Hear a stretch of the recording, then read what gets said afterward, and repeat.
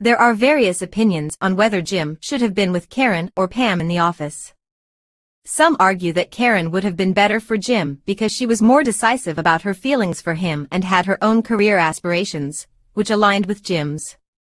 In contrast, Pam took a long time to realize her feelings for Jim, and some view her as being codependent and without much ambition. However, others argue that Jim was truly in love with Pam and that they had a deep connection and shared goals, such as starting a family. Ultimately, the show's creators intended for Jim and Pam to be together, and their relationship is one of the most beloved in television history.